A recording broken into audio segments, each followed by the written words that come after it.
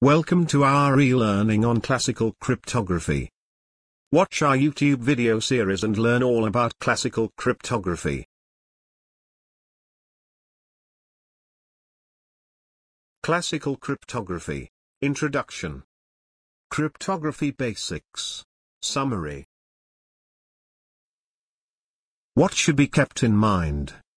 Cryptology is the study of encryption and decryption of information for the purpose of secrecy. Two disciplines can be distinguished here. One is cryptography, which is the study of encryption. Nowadays it is connected to information security. The other one is cryptanalysis, which is the study of decryption. It can be used to place the security of crypto systems.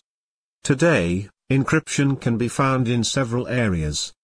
Kerckhoffs Principle is essential.